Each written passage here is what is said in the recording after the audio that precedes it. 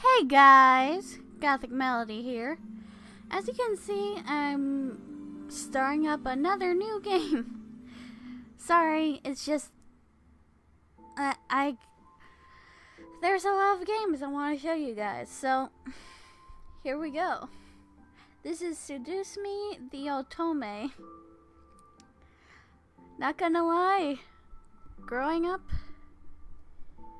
Well, okay, I say growing up, but kind of in my tweens to early teens, I was super into dating sims and just dating sims. Oh, wait, sorry, let me turn. There we go, there shouldn't be any feedback now. Dating sims, they hold a special place in my heart, and I don't think I'll ever fully grow out of them because honestly, they're what led me into getting more into gaming.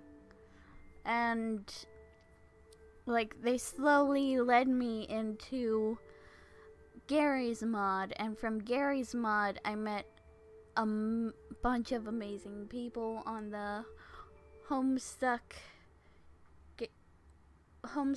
Gmod server.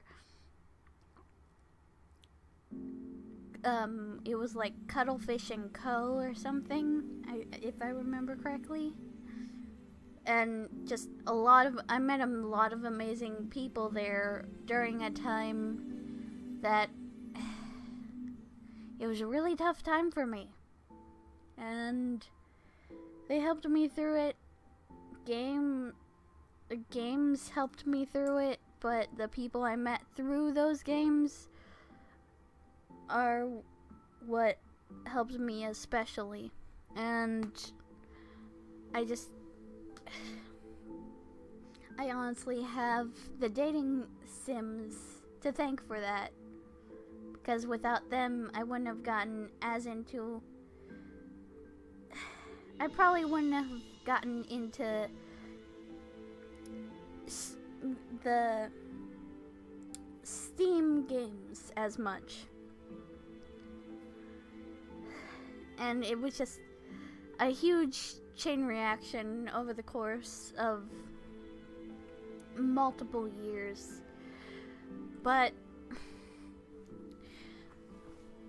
you know what? Enough of me rambling. Let's get on to the good stuff, which is me playing a dating sim. Yeah. Okay, so I've actually played this one before. It's a free dating sim, by the way. It's by the one of the main people behind it is Michaela Laws, who I absolutely love her work. She's a voice actress, but she also she's made a couple of other dating sims besides this. And from what I know, I'm pretty sure they're all fully voiced. Like this one is fully voiced.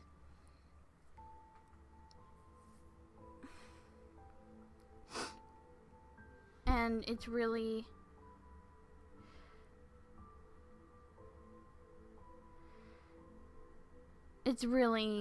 like, the voice acting is spot on for this.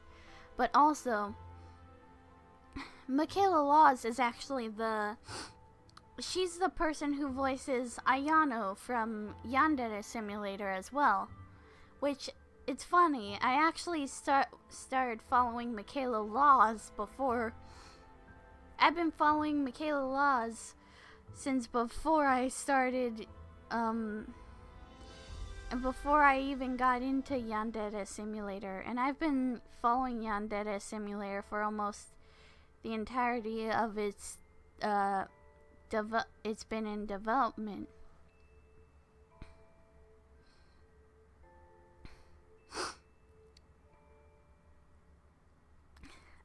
The game I did in the past is on an old computer, so I'll have to start over again, which I have no problems with because I didn't finish the game the first time. So this first run through, I think, is just gonna be me picking the choices I want to pick, or I might go for one of my favorite characters to go for. To be perfectly honest, I'm not that interested in really any of the guys. There are a bunch of secret characters you can go after, and it's funny because when I first played this game, I was doing it completely without any guides or anything. And the first characters I got, it was all of the secret characters that in the story that you can secretly start dating. And I felt really cool when I got all the secret characters. Out of all the characters, I unlocked all the best endings with all the secret characters first. Anyway, enough of me rambling. Let's get started, shall we? This is a fictional interactive narrative. Any character resemblances to real-life people are purely coincidental. Also, please know that the following game is made for PG-16 audiences. Please know that sexual/violent themes are explored in this game. Trigger warnings, abuse, implied rape, and suicide. You have been warned. Hear that, guys? You've been warned.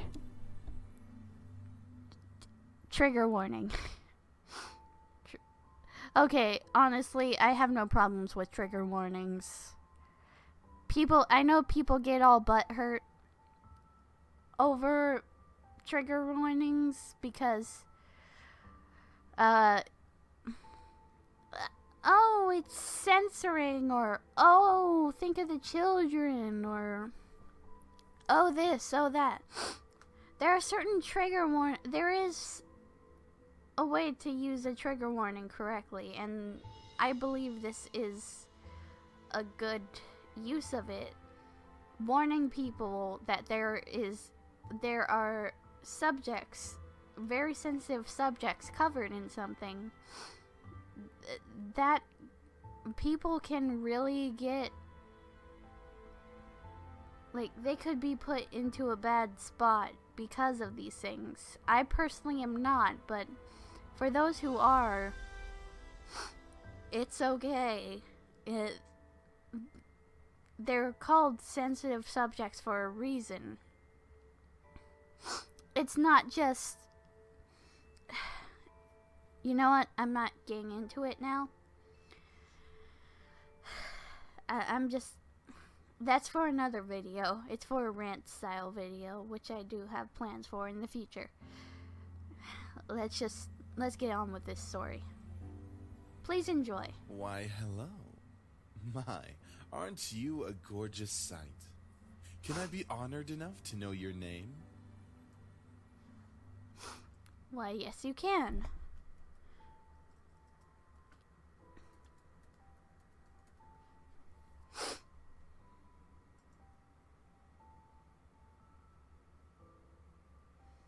Oh right, I have to hit enter. A lovely name for a lovely person like you. Wonderful.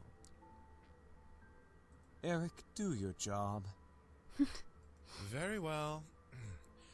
This game was produced by Seraphim Entertainment under the direction of Michaela Laws and is powered by Ren'Py Visual Novel Engine. We truly hope you'll enjoy this story. I know I'll enjoy it since you'll be in it. Wait, is it really Ren'Py? I thought it was Rempy. Whatever. But see, Michaela Laws. Queen. Queen material right there. Eric. Fine, fine. Farewell, my sweet.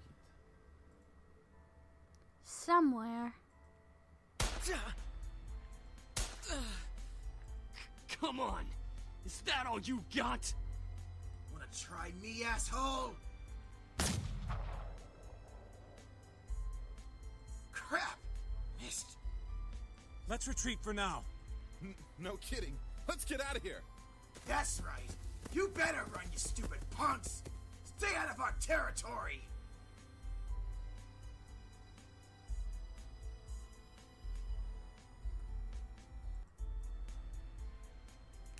Call it fate or call it coincidence. That one moment of violence started a chain of events I will never forget. This formula, created in the 70s, is one of the most important in the field of financial theory. It is used to calculate the price of European-style options and is widely used by option marketers, though there are some discrepancies that are now corrected with the modern viewpoint. Rain. It's been a long time since we've gotten rain around here. But it is the season for rainy weather, so it's not exactly that surprising. Oh, and this is us, by the way. This is us.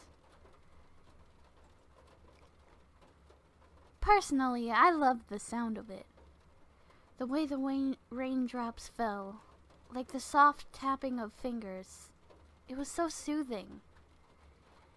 Even looking at the droplets hitting the glass of the window was strangely calming. For this reason, I felt lucky for having a seat next to the window, though I did spend more time staring outside than I did paying attention in class. Here we go, classic anime protagonist sits by the window cliche. Even though it's technically not. You get it. The lectures in class were pretty boring. Mrs. Phillips' voice wasn't so soporific, but I just wasn't interested in what she was saying. And since it was the period right before lunch, all I could think about was doing other things in my free time. Honestly, I didn't really care much for economics. Sure, I had good grades in this class, but it was only because I read the textbook and did my assignments as I had to. Not gonna lie, that's how that's how I'm getting through school. Well, not currently. I've gone to all online classes now, so I can do it fairly easily. But when I was actually physically in school, this is basically how I did it. I wouldn't even pay attention. I just did it from the book. I was only taking this class because it was mandatory. If it were up to me, I'd probably have taken another course. Luckily, it was my senior year, so after this semester, it'd mean the end of high school courses forever. Thank God for that. I didn't... ugh. Something weird happened with my voice there for a second. I'm sorry, guys. I didn't hate high school. It was just kind of mundane how the days drifted on and on as if there were no end to it. The only thing I really enjoyed about going to school was meeting my friends and hanging out with them. But that was kind of it. In short, I was done with high school. The start of second semester brought a note of finality to it. I'd already applied to many universities the semester prior, and I was expecting replies sometime in the next few months. It seemed like the start of something new. Something that would change. That is, if things could change. I stared at the faint outline of raindrops in the distance. For now, I was stuck in this class. Miss Anderson. Mrs. Phillips' raised voice interrupted my train of thought. Just when I was thinking about class, I quickly turned my head to face the teacher. Hopefully she didn't pick me just because she knows that I was spacing out. Yes, ma'am? Would you care to name the equation I set up on the blackboard? Oh, I think I read about that in the textbook last night. It should be the Black Skull's model formula. Very good as always, Miss Anderson. Anderson. It followed me wherever I went. Most people didn't really know me by my first name, but rather by my surname. No doubt, since the surname was a trademark of the internationally famous and philanthropic Anderson Family Toys. And because the founder was my own grandfather. Suzu, one of my best friends, turned around and proudly gave me a punch to the shoulder. Kick-ass girl. From beside me, I heard Naomi, another one of my best friends, clearing her throat in obvious disapproval of Suzu's choice of words. She means good job. Miss Capini, Oi! care to tell me who the creators of this formula were? Some guys named Black and Shoals. Fisher Black and Myron Shoals. Very good, Miss Patterson. Show off. Better study next time, Suzu. Be like us and study once in a while. Suzu rolled her eyes and slouched into her chair as Naomi gave her a small smirk. She always pouted when Naomi showed her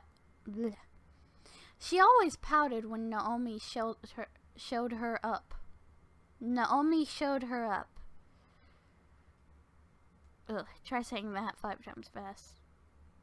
That's the end of today's lecture. Now, let's separate into groups and work on your projects. Remember, everything is due on Monday. Go ahead now. Before I knew it, Suzu and Naomi had scooted their desks to align with mine, and we turned into the 3 Musketeers. Whenever the teacher let the students decide on groups, we always grouped together in our little trio. It was a sheer stroke of luck that we all managed to be in the same class, so we had to at least take the opportunity and stick together as much as we could. Besides, we were most comfortable around each other than, say, compared to being around any other classmate. It just made sense for us to put our heads together for any kind of project. I took out the poster we were working on and rolled it open onto 3 desks. We were pretty much finished with fulfilling most of the guidelines for the project, though we did still have to add a few finishing touches here and there. After working on making the poster a bit prettier, we sat back and inspected our work to see what we still had to do. Naomi, as usual, was the first to look for any issues. She lightly tapped a pencil against her chin, staring intently at the project. Alright, so let's see. We finished the budgeting section, the building leasing, and the cost for labor. What else do we need?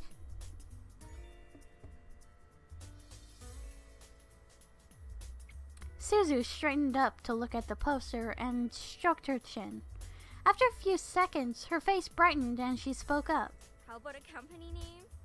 Huh? Did we really skip over that? Of course we did. You always go straight into the logical statistics and stuff that you completely skip over the fact. We need a name for our project. At least we caught it this time. What do we name it? Not sure. What do you think? It always came down to me. Whenever there was something to be named or titled, I was the master and ending decision, even when I didn't want to be. I like Trinity Corporations. That is way too predictable. How about the Dragon Company? What do dragons have to do with our project? What? It's a totally unpredictable name. It's hot. But our company sells bubble gum. Who said we can't produce spicy bubble gum? What, dear? What do you think? Both of them looked at me expectantly, even though I wasn't quite sure myself. I didn't really want to choose sides, but if it were up to me, I'd say... Dragon Company or Trinity Corporation?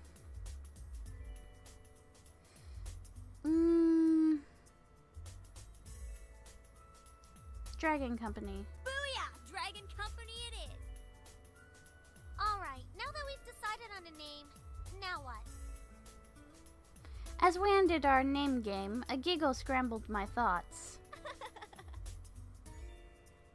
Ignore it, it's just Huh? a set. Oh, I forgot to read. Huh? Who was that? That's what it said before. I looked over my shoulder to see her laughing with her circle of friends, mostly comprised of popular people that were practically friends with everyone in the school. And as a result, everyone in the school knew them. In the center of it all was Lizette White. She sat with a posture that indicated she was still working, but that she also was ready to casually chat about her day. She had an endearing balance of charismatic and awkward, which was readily apparent when she first talked to someone.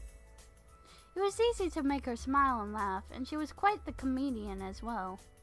Basically, she was perfect.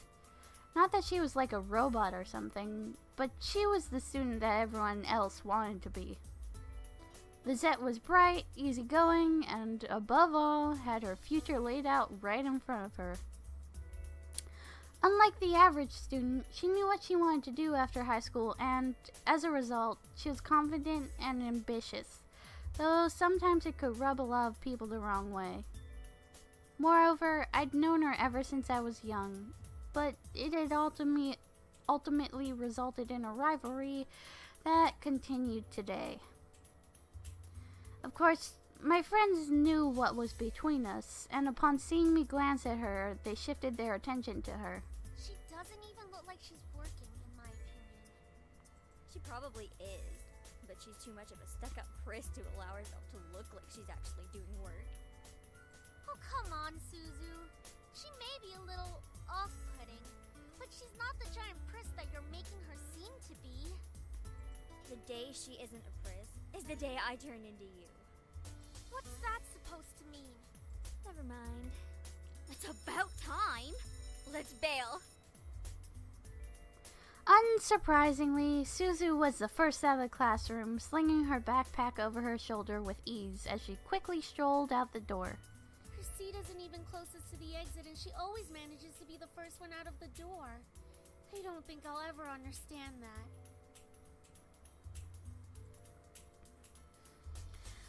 I wish I was as fast as her getting out of here, or me and you both know me.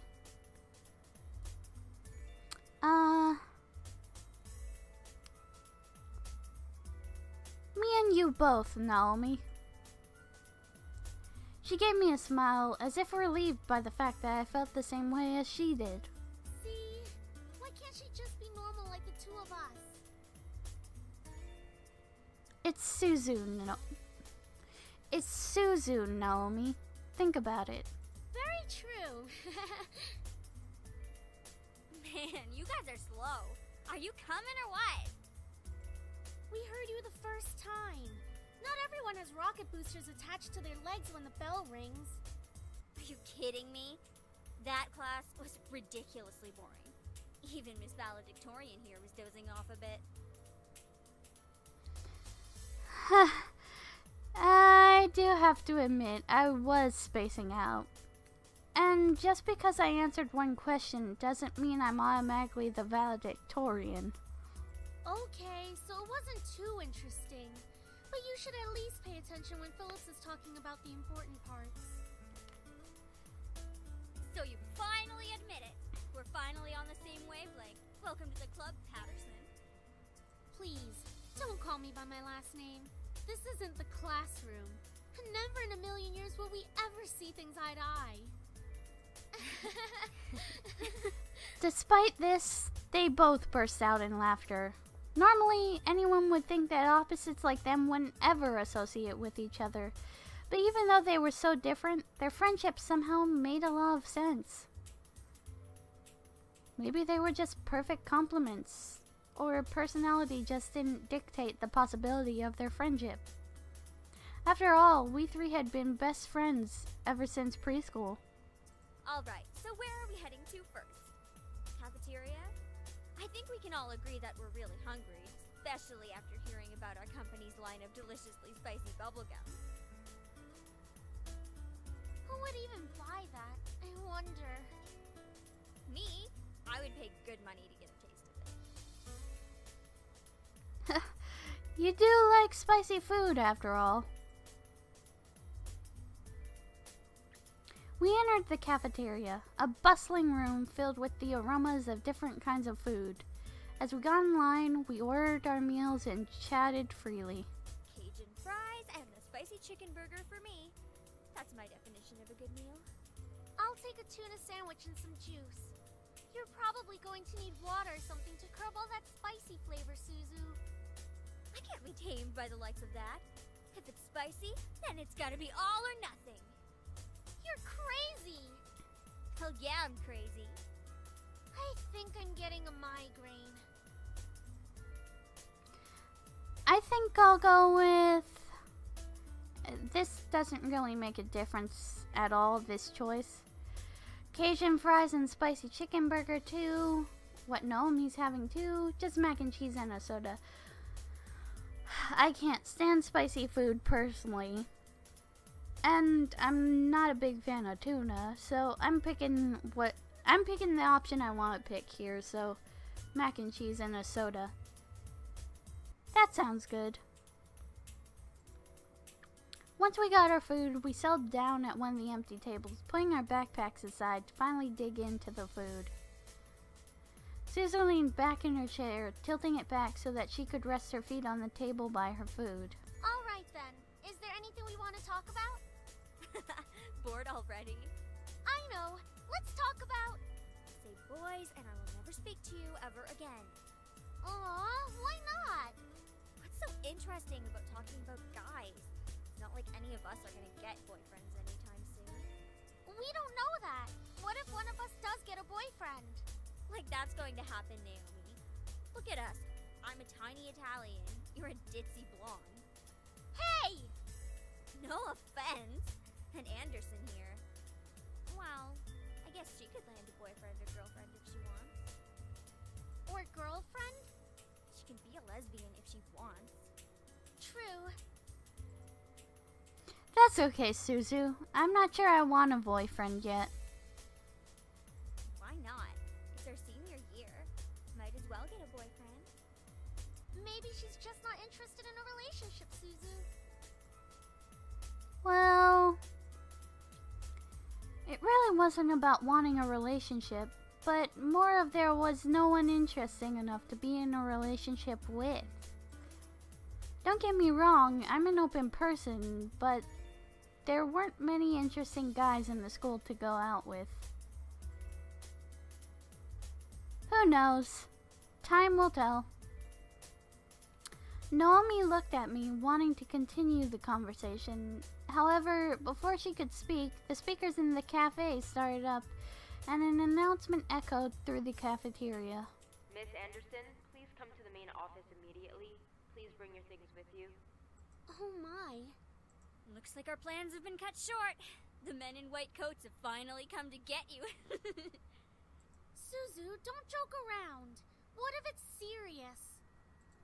Fine. If something happens, just call us.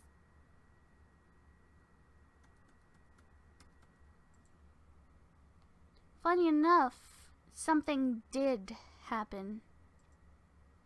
And it was certainly no laughing matter. Cold. It was really cold. The rain became heavier that afternoon, accompanied by rolling thunder now and then. The skies had turned dark, though I couldn't see any of it under the black umbrella. Not that I was looking up. In fact, looking up was the exact opposite of what I wanted to do. I stared at the grass beneath my feet, unable to look up at the people weeping around me. All I could see was the damp grass underneath my feet. Only the monotone eulogies that floated through my ears reminded me that I was at a funeral. It was only when the speeches ended that I was finally able to raise my head. A small gathering of people, mostly made of relatives that I didn't even know were related to me. Let me read that again. A small gathering of people, mostly made of relatives that I didn't even know were related to me, were huddled around a simple, small grave. For a while, all I heard was the sound of raindrops on umbrellas. If it weren't raining, everything would probably be in a heavy silence. I looked beside me where my father was standing and holding up a large black umbrella for a small family of 3. His face was emotionless, a strange sight next to my weeping mother. I wondered what was going through his mind. After all, etched into the smooth gray tombstone before us was his father's name. My grandfather, the one who raised me like his own daughter, had passed away that day. The ceremony was small. Only close family were allowed to come. Slowly, though, people began to leave, leaving my father, mother, and me behind at the grave. A man dressed in a clean black suit under the uniform black umbrella of the funeral attendees walked towards us, introducing himself as grandfather's lawyer. He pulled out a few documents from his suitcase and began to read aloud its contents. And now, I shall read Harold Anderson's last will and testament. Only my parents and I were allowed to be present for my grandfather's will. It was under the strict request of his lawyer, and there was a reason why. And to my dearest granddaughter, I give my estate. All the furniture and decor that resides within the house shall also be given to my granddaughter. What? I couldn't believe my ears. I'd earned the family estate? At 18? That was impossible, and yet it was written by my own grandfather's hand. He passed the family estate to her? Why am I not surprised? Dear. Well, did he say anything about what will become of the CEO and chairman position of the Anderson Toys Company? No. It is presumed that the vice chairman will succeed the position. Even to the bitter end, he wouldn't give in. What a stubborn old man. Shaking his head, my father turned to face my mother with a serious expression on his face. About the estate. Should we send her there to get used to the building? It'll be a good place for her to live after high school. Are you sure we should? Why not? This would be a good experience for her. Honey, what do you think? I really wasn't sure what to say. Why did my grandfather think that I was the appropriate heir to the mansion? Was I even ready to live on my own? Well, that seems to be it. We'll be taking our leave now. I'm sure the little heiress needs some time to adjust. David! Even though she raised her voice, my dad wordlessly began walking back to the car, disinterested. Don't mind him, honey. I think that your grandfather's passing really affected him. Why don't we get back home for now? You can go on ahead to the car, Mom. I think I need some time alone with Grandpa. Oh, of course. Take all the time you need.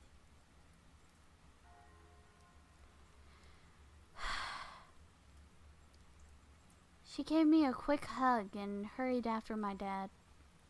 I looked around the funeral grounds, which were completely empty, save for the sullen-looking grave that was laid in front of me. I'm sure that if Grandpa were in charge of arranging all of this, it would have been much different. It was blatantly obvious that my dad was in charge of the whole event. Who else would bury their own family the same day they pass away? Everyone knew my grandfather's love for toys, and yet the grave was a mere stone slab on the ground, void of any children's toys. My dad didn't even bother putting flowers. His disdain for my grandfather was almost pitiful. Sorry, Grandpa. I tried to force out some words, but the only thing that came out was a choked sob. You told me to stay strong, but right now, I'm the farthest from it. Like that one time, a long time ago.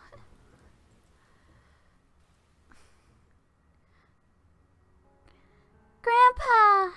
Oh, it's so good to see you again, sweetie. I was swept into a giant bear hug, and we both laughed as he swung me around like an airplane.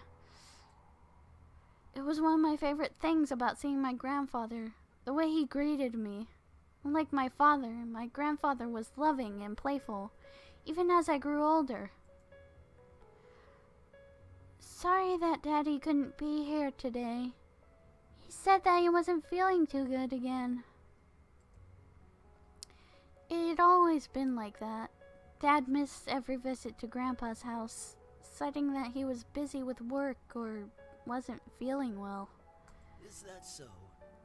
Well, that's okay. Daddy can come around next time. And you're here, right? Yeah. So what are we doing today, Grandpa? Mommy says that there's a new dessert cafe open in town. Maybe we could go? Oh, I would love to. But I've been so busy with the company these days. We're actually working on a little something. Would you like to see? Yes! Ooh, is that a toy? It is. I was designing a new line of them. But I feel like something's missing. You don't think you could help me out, could you? Of course! He placed the toy in my hands with a smile, and I inspected it carefully. It was beautifully crafted, and obviously a lot of work had been put into it. There was one thing, though. So, what do you think? I think the heart on its chest should light up when you hug it.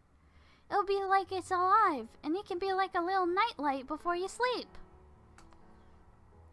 He stroked his chin, considering my input while nodding his head. After a few moments of silent deliberation, he turned to me with a chuckle. That's a great idea. I'll get to changing it right away. You're always like my little lucky charm, dear. You always know what to add to make the perfect toy. Well, I hope I can be like you one day, Grandpa. You want to make toys as well? Well, making people happy is the best feeling in the world. I don't know if I want to make toys when I grow up, though. Don't worry too much about it. You have plenty of time to decide. Besides, you should do what makes you happy as well. That makes sense. Daddy didn't think of it in the same way, though. Your father. I'm sure he just wants the best for you. I'm not so sure about that. Sweetie, look at me. He bent down to look at me eye level, with a serious look on his face. As much as your father may say something that doesn't make sense now, you must remember that he's always thinking about you. He loves you. There's no doubt about that. And you need to love him just as equally. I don't hate Daddy. I really do love him. I don't know why he's like this, though. Your father and I have had some difficulties with each other in the past. but it's nothing that you should be concerned about. I'd heard tidbits of this from my mother and various other people. The only people who'd stayed quiet were my father and grandfather. Both of them refrained from saying a word on the subject matter, but it was clear that whatever happened set up a wall between them. It's hard, though, trying to pretend as if nothing were wrong. However, no matter what, you have to stay strong. You're a big girl already, and, well, there'll come a day when it seems like it's you against the world. But always remember that your family and friends will be here with you. Daddy, Mommy, your friends at school, me. We'll stand together to get through it. How can you be so sure of that? Because we'll be right here and here. He pointed his finger to my head first, and then pointed at my chest. So stay strong, promise? For a moment, he looked almost sad, pleading, but as quickly as it had come, the expression disappeared from his face, and he was all smiles once again. Promise. Upon hearing that, Grandpa let out a great burst of laughter and stood up. Alright then, enough of that. How about I whip up some special homemade dessert? I know I can't accompany you at that new cafe, but we sure can talk and eat while I cook and do some paperwork. Homemade dessert? I'll race you to the kitchen. Hey, slow down there. I'm not what I used to be.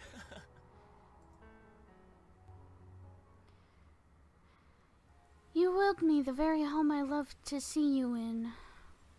Why? Why would you think I'd be ready to take it? Especially after this.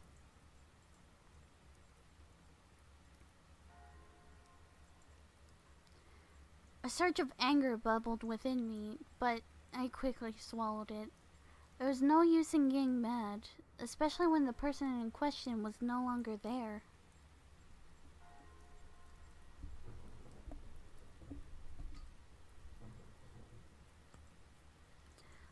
I'm sorry.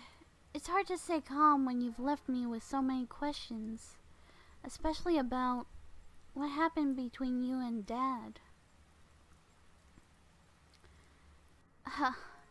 What am I doing? Talking to a grave? My vision blurred, and I suddenly realized that I was crying. My face heated up as tears rolled down my cheeks. I'll bring you some flowers later. I miss you, Grandpa. I'll try my best to fulfill my promise I gave to you, even if the world might be turned against me. I left the grave, wiping my tears hastily so my parents wouldn't see. Well, it's time to head back home. I'll cook up your favorite lasagna when we get home, okay? Thanks, Mom. However, my dad didn't speak the entire drive home. I wanted to talk to him, but after his moment at the funeral, I wasn't sure if that was a good idea. It's about time we took off those dreary black clothes.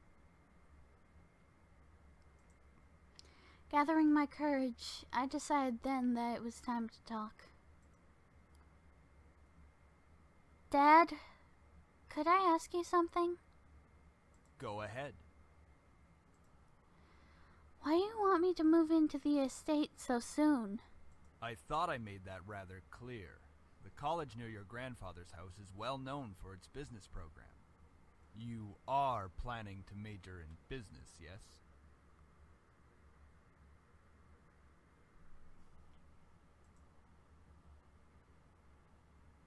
Right after you graduate from high school, you'll just live there and can easily commute to and from school. It's a perfect fit for you. But it's so sudden. You just decided so quickly right after the funeral. Don't be so sensitive. If you're like that in the real world, you'll be crushed. I'm just saying that maybe we could talk a bit more about my future. In reply, my father rubbed his temples and sighed quietly. After you graduate from college, you'll work at Anderson Family Toys. I have connections since I am part of the board of directors, so you will be guaranteed a spot. That is what we talked about before, yes? But what if... Stop mumbling. But what if I don't want to work there? Don't be silly. It's the family company. Our company. I'm not just going to hand it over to some incompetent vice chairman. He came closer to me, and his face softened. Look, this is all for the best, okay? You may not know it right now, but you will appreciate it later. For some reason, when I heard him say that, something snapped in me. I wasn't exactly sure what it was, but it made me feel so angry. Do you even care that grandfather passed away? Of course I do. Well, everything seems fine and dandy to you. Things couldn't be better. Excuse me? I don't like your tone, young lady. It's like nothing even happened at all. Like you just ignored the fact that he's no longer here. Do not raise your voice at me. What did he ever do to you to deserve this? My father, his face hardened, crossed his arms, and erupted in angry laughter. Ha! You sure place him upon a pedestal, like he's some kind of venerated god or something. It makes me sick. Is that it? Are you happy seeing grandfather dead? While everyone was grieving, were you holding yourself back from laughing in everyone's faces? Did you feel just a bit happier seeing him lie in the graveyard? A flash of rage crossed his face, and he whipped the back of his hand across my cheek. You don't know anything! Running your mouth like somehow you know everything that went on, when you're just a little girl that doesn't know how to keep her mouth shut! You did not know my father! You did not know what he was capable of! Is everything all right? What happened? Nothing. I'm not hungry. I think I'll just go upstairs. Honey, wait! I quickly turned and ran up the stairs to my room, slamming the door behind me. My breath came in short pants, and for a while I just leaned against the door to my bedroom, eventually sliding down to sit against it.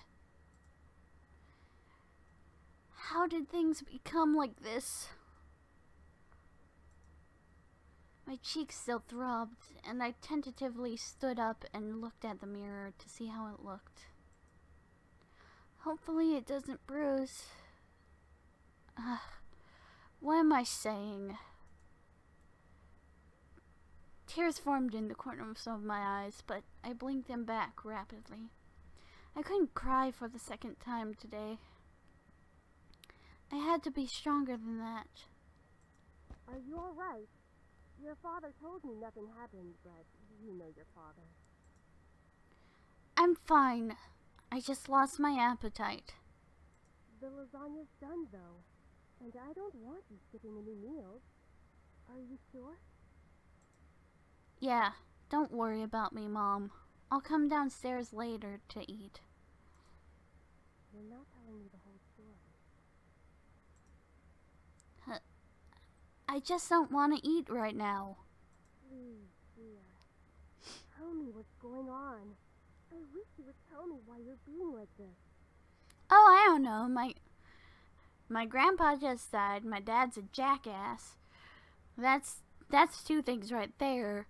I just got slapped upside the head for wanting to know what the fuck was actually happening. I need to stop in the sass now. On with the story.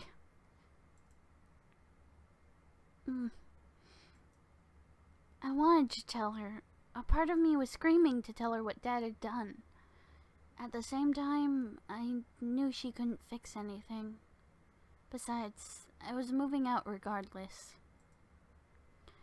I remained silent, letting the event remain in the past. Well, I'll leave your food on the table if you want to eat it later. Finally, my mom left me alone. It was strange to think that she was only a few inches away from me, only separated by a single wooden door. I really didn't know what to do. I needed to do something, anything, to get my mind off of what had just happened. Anything would be better than thinking any more about the pain still radiating from my cheek. I was going to move into my grandfather's house tomorrow. I should probably pack my stuff so I'll be prepared. Yeah, that was a good idea. I should start packing. I opened the closet, rummaging around for a while before I finally found 2 large bags. Pulling them out onto the floor of my room, I then began to empty my drawers and cabinets so that I could bring all my things with me. I didn't have much to bring, other than just clothes and some toiletries. It was kind of bizarre that I didn't have many personal belongings. It wasn't like my luggage was completely devoid of them, but I certainly didn't have many things in my room that I'd miss if I just suddenly left the house. I shook my head to rid myself of those thoughts. If it were going to be my new home, it'd have to feel like it. One way or another, I was going to make it a home.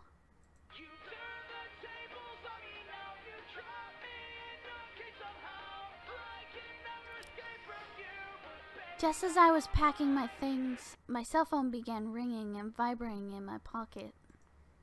I slid my phone out of my pocket and answered it slowly.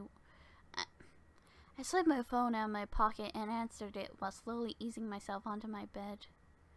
Who could possibly be calling at this hour? Hey Anderson, you there? Is everything alright? We were worried about you, so we decided to call. Hello? I'm really glad you guys called. My voice managed to come out, though it was only a whisper. What happened?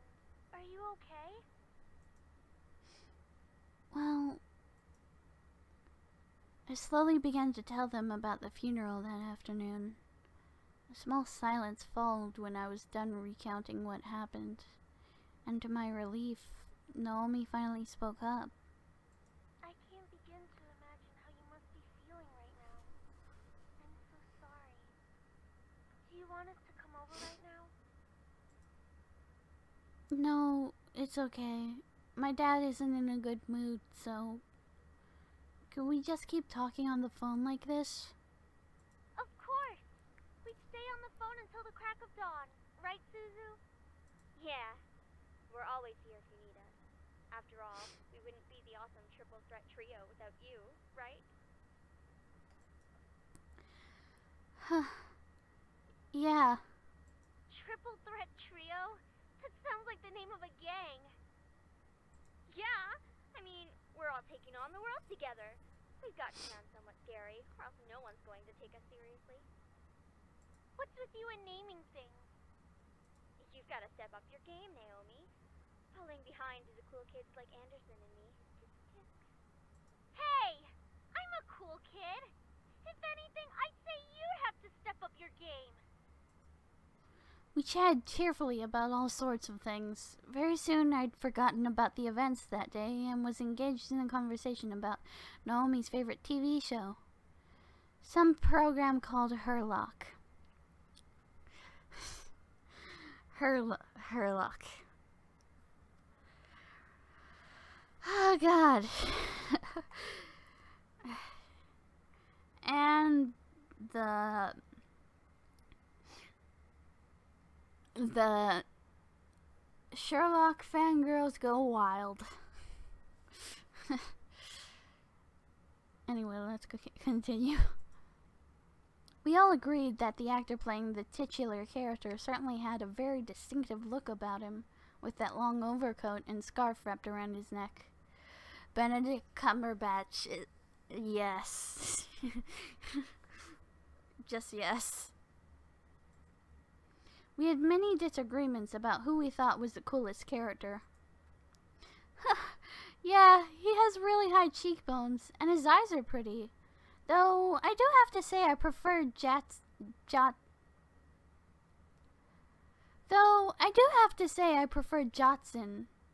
And as a bonus, his actor is just so sassy.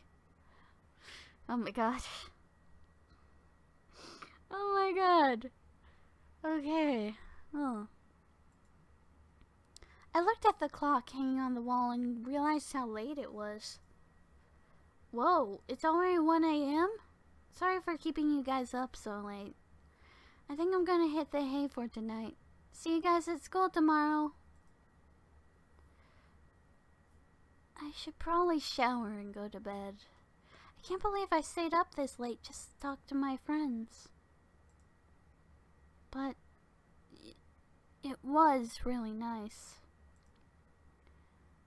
Well, to the bathroom I go. I took a relaxing shower. Nothing beat hot water and the feeling of being clean. After drying myself, I promptly dressed in my pajamas and crawled into bed. A nice hot shower after a long day. I'm so glad to finally be in bed. It had been a really long day. I knew that I was wishing for something to change back in class, but I certainly wasn't expecting any of the things that happened today. And I have to go back to school tomorrow. I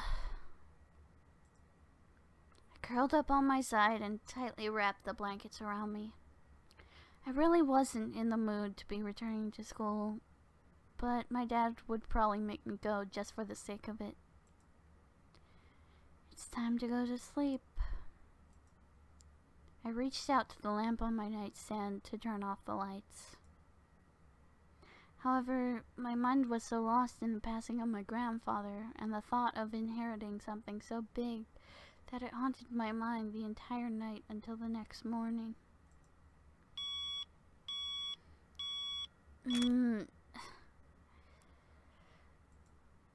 I shook my head to try to clear the sleepiness out of me, but to no avail. I really didn't get any sleep last night. It's already time to wake up? Wait, school. As soon as I realized I had to go to school, I slid out of bed and looked at the vanity mirror. That's a relief. Luckily, there was barely a bruise on my cheek. You had to squint to actually see it.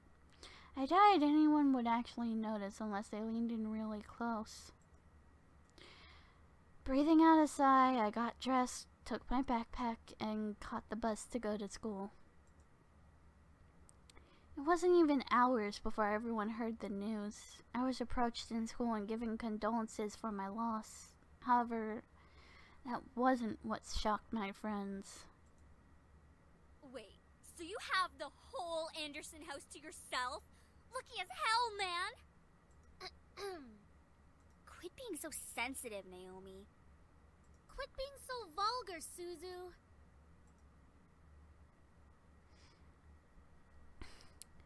Naomi's right, Suzu. Oh, man, come on! See, she knows about proper public taste. I know how to be a lady. Sheesh. Guys, I'm going there after school today because my parents want me to get used to living there. Seriously? It hasn't even been a day since you came back to school. I know, but my parents want me to try living there as soon as possible. Still, that's really fast. Are you going to be okay? Of course. But even in the comfort of my best friends, life seemed to keep testing me.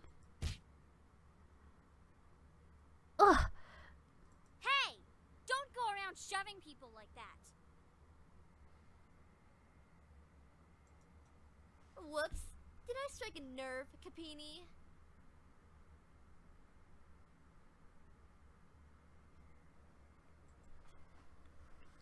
She let out a small laugh as she twirled her hair around her finger. Lizette.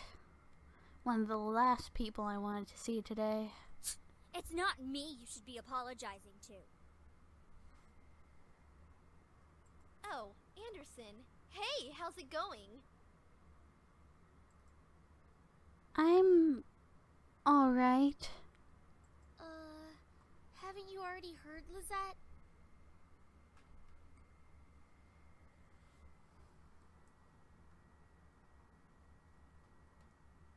Of what? Her grandfather's passing. Ah, well, I'm sorry about that. I don't really watch a lot of news. It doesn't really sound like you mean it. I do mean it. Earnestly. Why wouldn't I?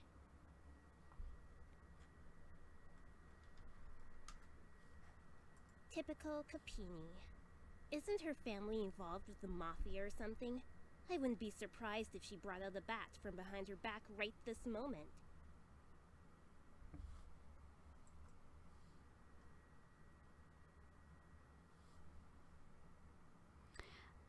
I'd nearly forgotten the crowd that followed Lizette, which was mostly comprised of people that no one wanted to see on a typical school day. No one had the slightest idea why exactly they followed Lizette around persistently, but they labeled themselves as social equals with her. That is out of line. Suzu comes from an honest family. Says the one whose family profits from political scandals. Yeah, your dad doesn't make anything unless he's in the court with dirty politicians. Hey, let's all calm down for a second, alright? I'm sure Anderson needs some time to recuperate. I mean, what just happened? We need to give her some respect. Just stop. Stop acting like that already. Like you feel sorry for me. What are you talking about? I'm sure you're happy seeing me like this. You already have everything you've wanted, and now seeing me like this, life couldn't get any better. Bareness seeped into me, and words started flying out my mouth without filter. But honestly, I didn't care. I was so consumed by anger that I only saw Lizette in front of me. What exactly am I to you? Just another part of your obstacle course? Is that what I am? I'm sick of it, Lizette. I'm sick of all of these charades. I'm sick of you. Gasps rose from the crowd around her, and I was brought back to the school hallway. Even my friends beside me looked at me in surprise. One girl looked like she was going to speak up, but Lizette held her hand up to stop her. There was an emotion on her face that I couldn't quite make out, but I could see a form of pity in her eyes. No, don't you dare pity me. I looked away from her. I didn't want to see that emotion in her eyes when she was talking to me. She didn't have the right to look at me that way. I'm sorry. I know your grandfather passing away must have really taken a toll on your emotions.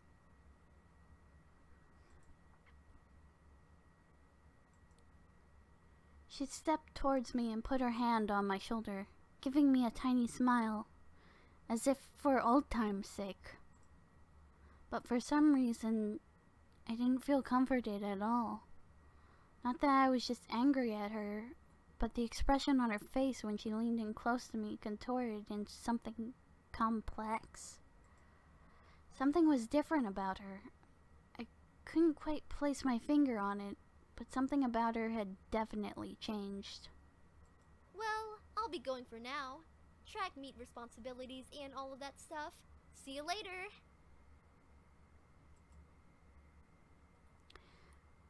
Something about Lizette made me feel uncomfortable. I wasn't just angry, but also uneasy. What was it? I'd never seen her like that before. But I decided to pay no further attention to it. She continued running down the hallway with her gaggle of friends behind her.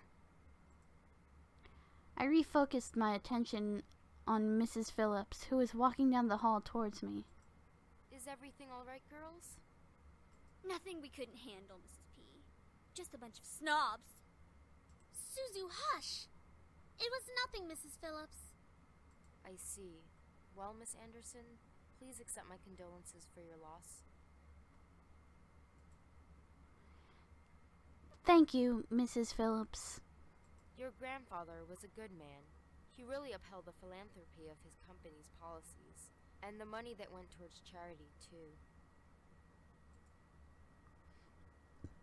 I know. Sorry. I know. He was amazing. I really looked up to him, and I want to be as good as he was. Well, I know that you'll be as great as your grandfather. Hell yeah, she will. She'll be 10 times better than her grandfather. Would I? Would I really be better than my grandfather? Everyone seemed to have high expectations for me. I wanted to do my best to make my family proud, but to be better than my grandfather? I wasn't sure about that. From outside the school window, I saw a familiar blue car pull up to the curb. Undoubtedly, it was my father in the driver's seat. Oh, my ride's here. Well, I guess I'll see you both tomorrow. Want us to come with you? Oh, no. It's okay. I'll be fine. See you. Hey, Dad. Hey, honey. As I got into the car, I noticed my father looked troubled, clutching at his steering wheel and staring straight ahead, as if something was really bothering him. About what happened yesterday. I'm sorry for yelling at you. Does your cheek still hurt? No, it's nothing to worry about. I mean it. I shouldn't have laid a finger on you. You know that you're my most precious daughter. You're all that I have.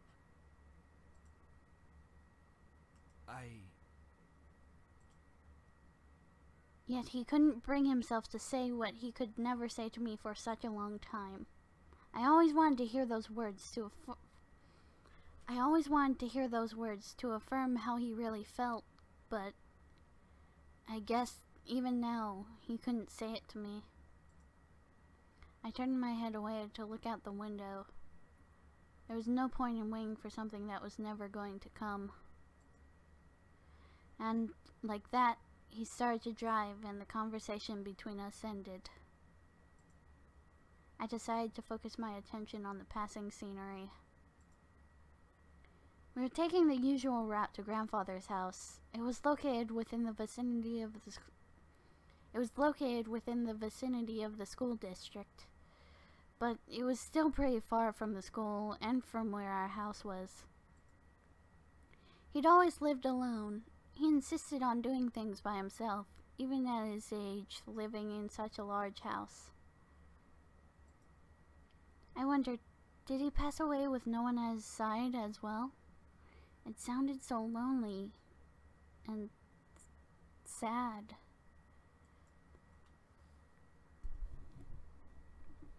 It was strange that he decided on living all alone in his large estate. If anything, he could have lived with us. Though he and my father probably would have given each other the silent treatment the entire time. Maybe alone was preferable to that. I actually hadn't visited him for quite a while. Visits to his house were most frequent when I was a child, and I'd grown up long since then. The last time I visited, though, I thought he looked just as he usually was, happy and healthy. But things changed. In the back of my mind, I knew that he'd have to leave one day. It wasn't like humans could live forever. So why did my heart still feel so heavy? The car ride was mostly spent in silence until he spoke up again. How was school? Maintaining your grades, I hope.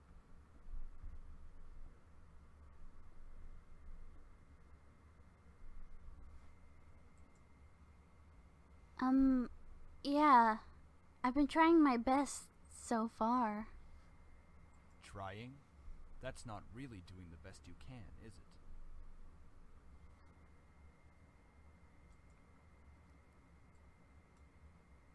With my father, only some words I said were filtered through his ears. It was difficult to keep up a conversation without eventually talking about academics or my future, even if it was something only loosely based on it. He always found a way to integrate it whenever we talked. Anyway, your belongings are in the trunk. There isn't a lot, so I'm sure you can manage bringing them inside the house. After all, you are on the road to being independent now.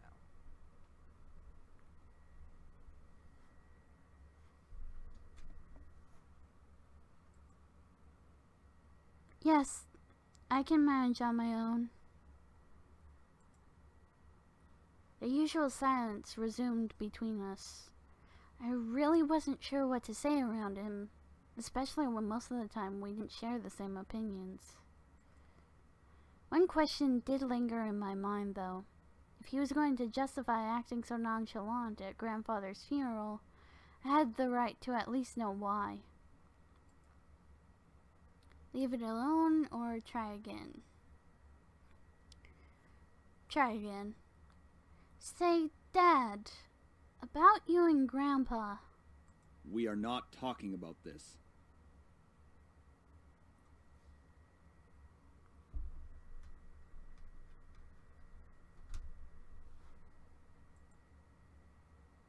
I feel like we should be, because Grandpa did leave us yesterday, so...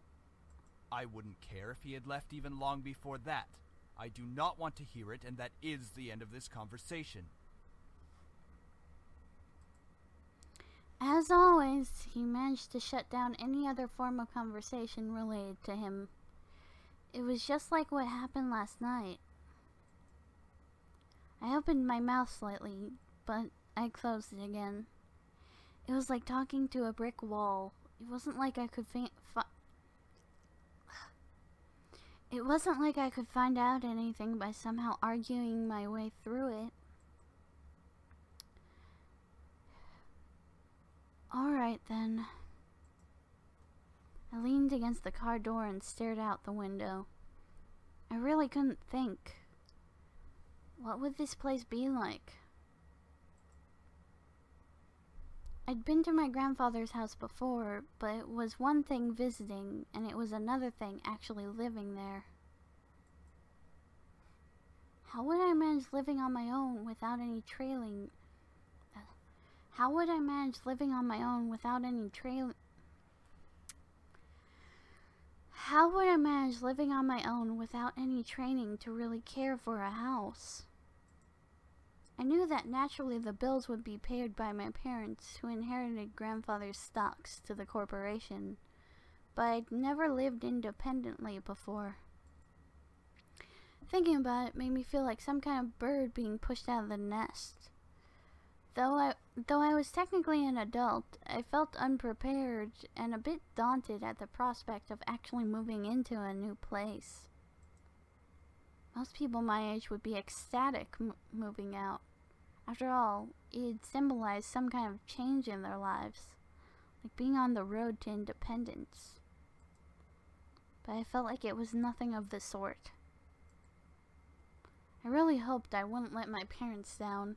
I wouldn't want to let my grandfather down. What would he be saying right now? I gazed up at the passing clouds in the sky. If you're out there, Grandfather, How would you be doing? Would there be anything you'd want to tell me at this moment? And, of course, no answer. What was I doing? Searching for an answer in a heaven that would or would... Searching for an answer in a heaven that would or wouldn't exist? I ducked my head to stare at the blur of trees and cars from the car window. My head was just definitely going into the clouds there at the moment. Either way, I found myself being driven off to my new home. The car rolled to a stop and I drifted out of my thoughts. Here we are. Go on in. Alright.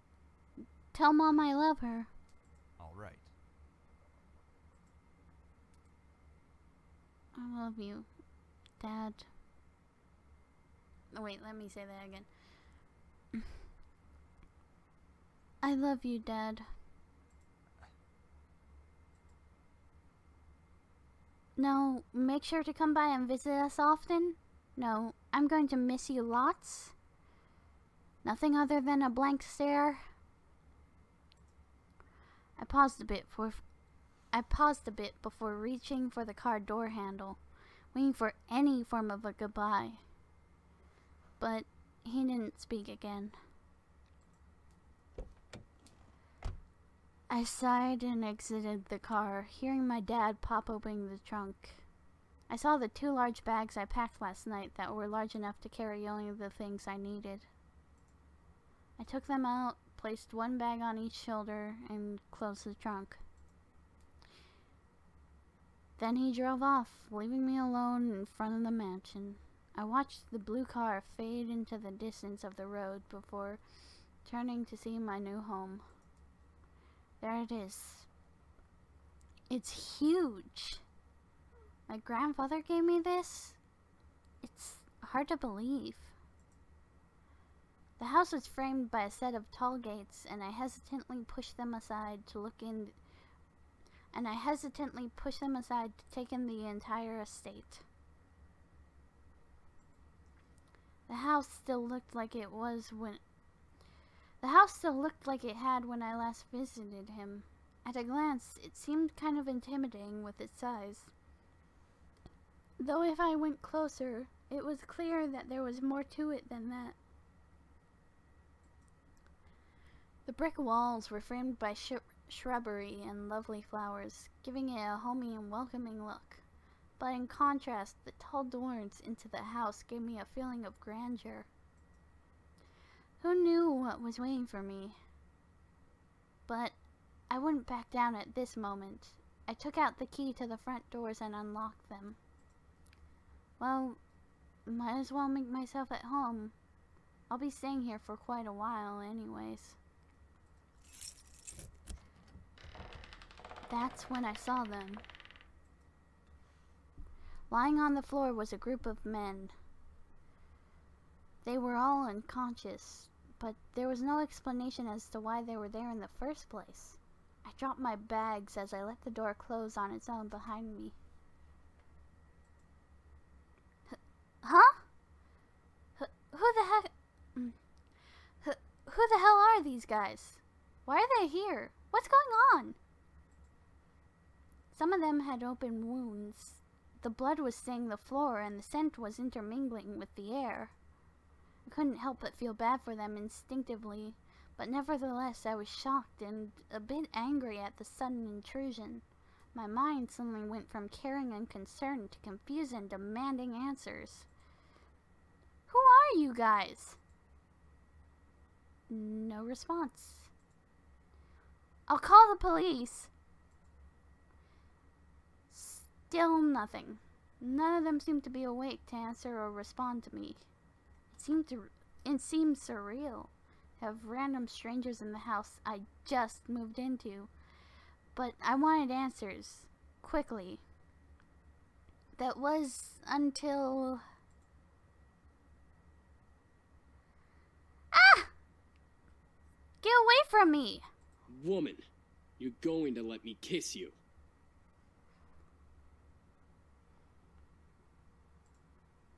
I couldn't believe it myself, but within a mere blink of an eye, one of the men went from lying on the floor to being right in front of my face.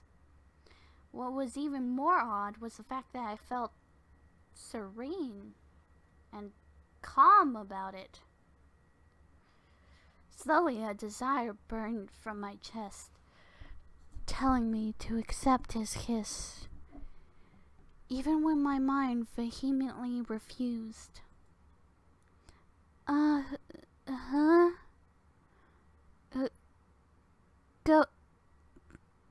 Go ahead. Wait, fuck.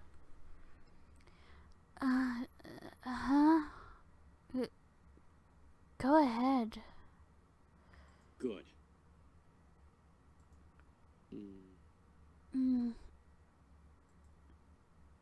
As he kissed me, I could feel my body go weak. I didn't know why, but that kiss was draining me of my energy, and yet it was so good it made my heart sing. It was a strange and tingling feeling that danced over every nerve on my body.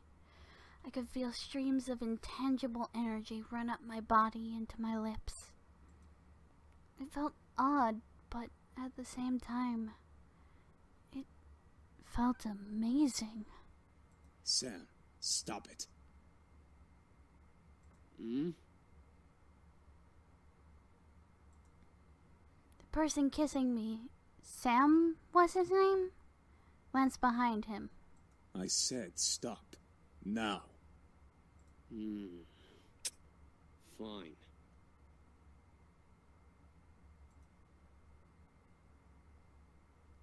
Finally, he pulled back, and I was left standing there in a daze.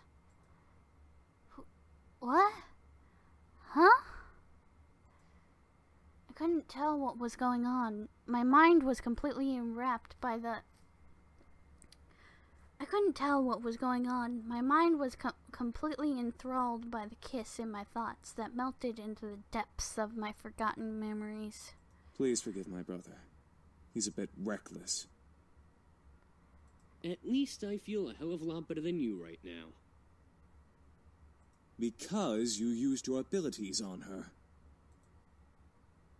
Sam, you're such a reckless brute. Taking advantage of a beautiful young woman like her.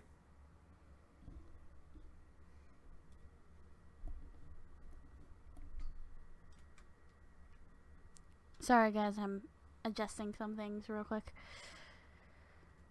Shut that pretty boy mouth of yours before I rip it off your pretty boy face.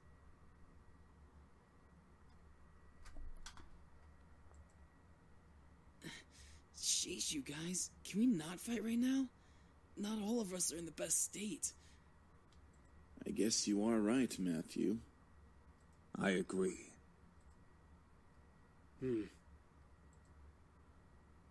However, as the men got up and started to chat freely, my thoughts began to reassemble, and I remembered my confusion and anger once again, only now multiplied tenfold.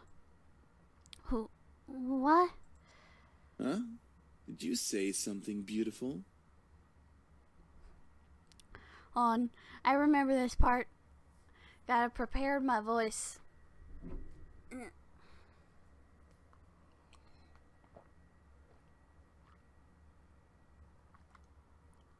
There we go.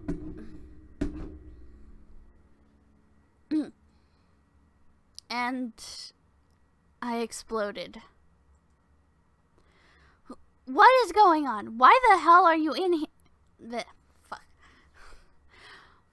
What is going on? Why the hell are you in here in my house?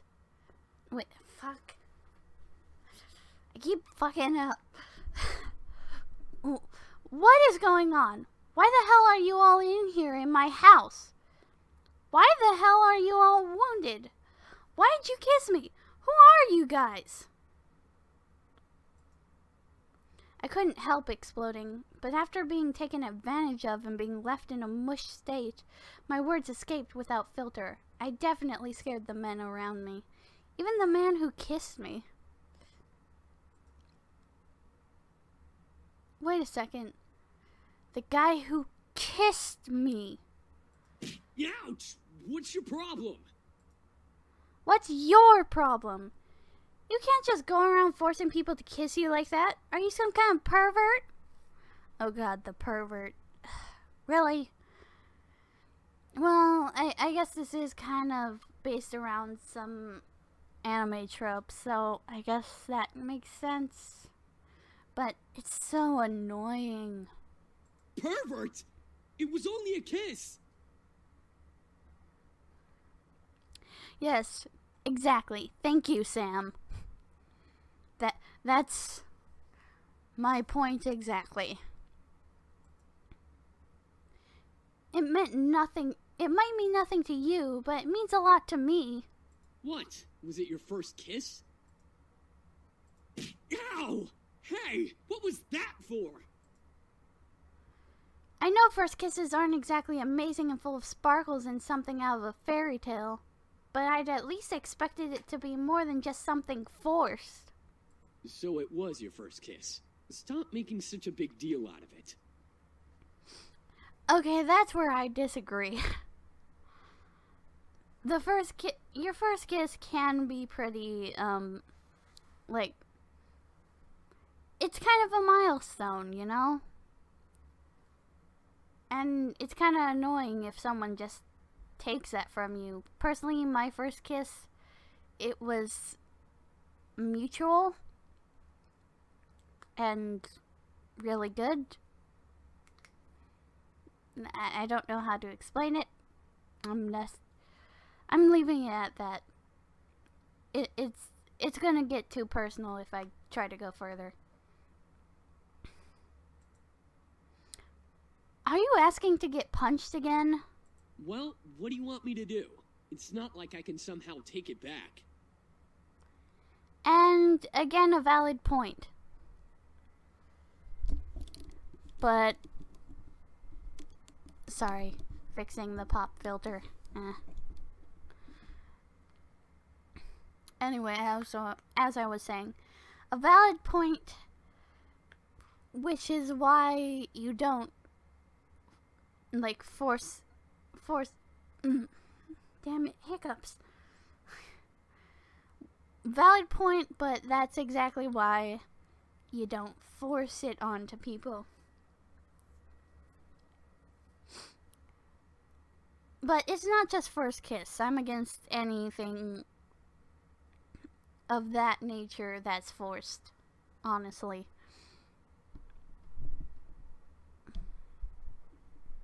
So, even if it was like a forced hug, I'd probably be saying the same thing. And yes, hugs can be forced. And it's extremely uncomfortable when they are. Just so many bad experiences with forced hugs, but I swear it's not just like, ew, someone touched me kind of thing. Like, again, this is gonna get too personal if I try to explain this. So, fuck it. It's for another video. Just gotta remind myself for another video. Hit him again or ask for an apology. I kinda wanna hit him again. But, I don't know. I'll ask for an apology. You should at least apologize. That would suffice. As if to himself, he muttered something under his breath. Why do I always look like the bad guy? Apologies aren't my forte, but I'll try my best. Okay, fine. I'm sorry. Sorry about what? I'm sorry for kissing you like that. I went too far. He sighed and ran his fingers through his hair. I didn't mean for it to turn out that way. It's just, I act on impulse, okay? It's difficult to control myself and... What am I saying? It's okay. I get what you're trying to say. Thank you for the apology. Yeah, no problem. Anyway, if you try to pull any funny business in the future, just a fair warning. I know Taekwondo. I think I've bickered enough. Time to get back to the main issue here. So, what exactly are all of you doing in my house? Miss, please forgive us in our intrusion. We didn't know this abode belonged to anyone, nor did we have the time to take that into consideration. What? What do you mean? You don't just barge into people's homes. We wouldn't have had to if we weren't as wounded as we are currently. We just escaped from a deadly fight that could have ended our lives. Luckily for us, your home was near and the windows were unlocked, so we quickly came inside. Last time I remembered, there were laws preventing strangers from stepping on private property. Although, considering the severity of their wounds, it had to be serious. I guess that explains the wounds, but not why he kissed me. And he had absolutely no right to do that. Well, lovely flustered lady, it's hard to explain, truly. We're not exactly normal. Not normal? What are you guys, demons or something? I asked almost jokingly, but the boys seemed to take my question differently.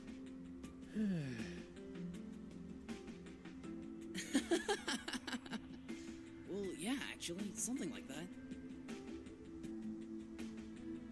Eh? We're incubi, miss. Demons who consume and use sexual energy of humans to survive.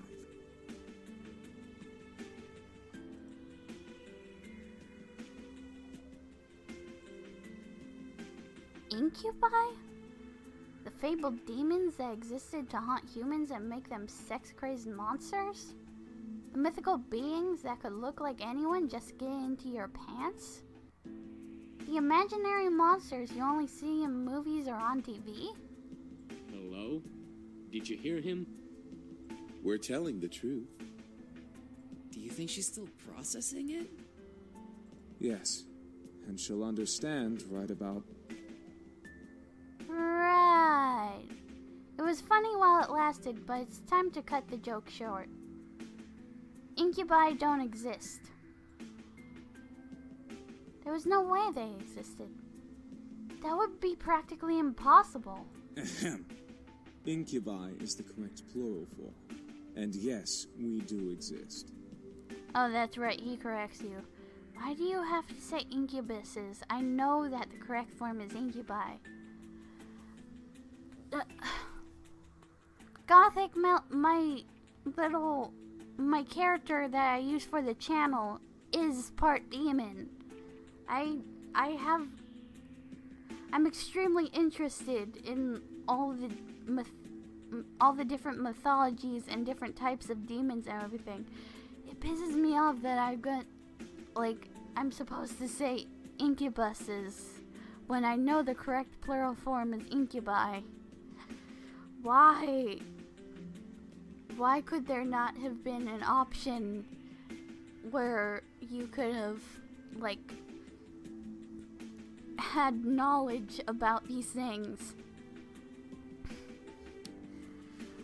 Just, okay, I know why. It was one of her first games and one of her first times writing and stuff. So, honestly, I'm only saying all this for comedic effect. For any fanatics out there, I know that this is not her first. This was one of her first, one of her first times writing, basically. Prove it. As soon as the words left my mouth, I instantly regretted them. Very well. Eric, go ahead. Very well. My sweet, you're so tempting with such non-belief. Let me ease your mind with a tender kiss. I promise you'll enjoy every minute of it, and maybe you'll even want more. What?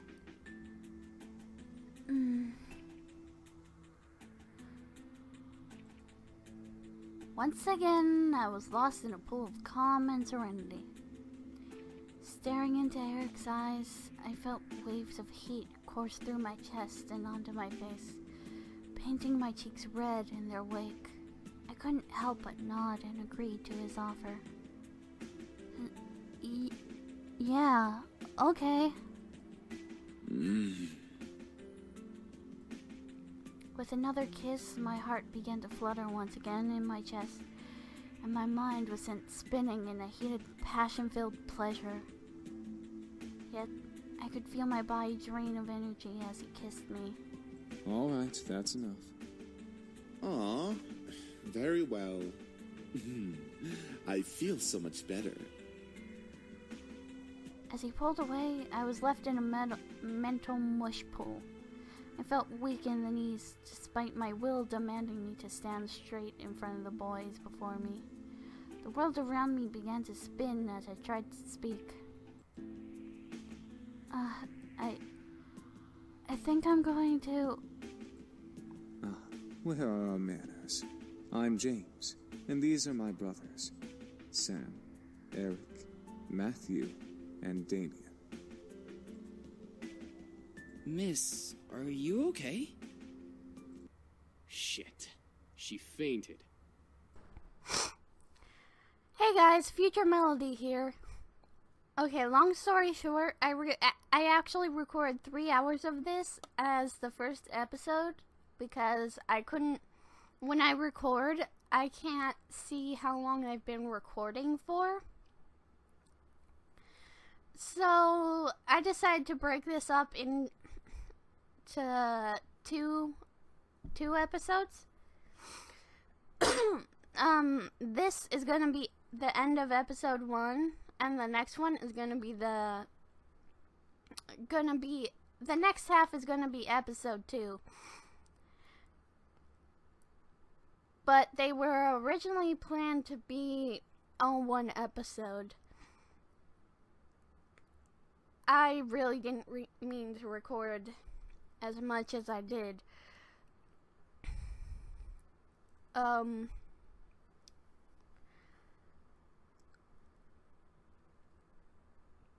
Yeah, so this is the end of episode 1 of Seduce Me the Otome. As always, please remember you are loved and you are important. Please leave a like, comment, and subscribe if you're new. Good night, good morning, and if you're going to sleep after this, sleep tight. This is Gothic Melody, signing off. Bye.